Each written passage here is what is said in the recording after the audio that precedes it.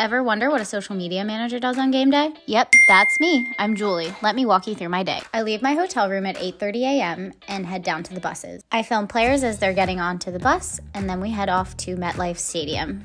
I go down to the field, drop off my stuff, and then I head up to the press box. TikTok, it's like this crazy choreography. I go to find Jamal, our social coordinator. You may remember him from this video. I make sure everything's going well for him, and then I head back down for warm-ups. Everything I capture, I am posting into our Instagram story and our Snapchat. I'm also using this magical internet setup to connect my phone, and I send clips back to the rest of the team. This is my view during the game. I sit in the back of the end zone.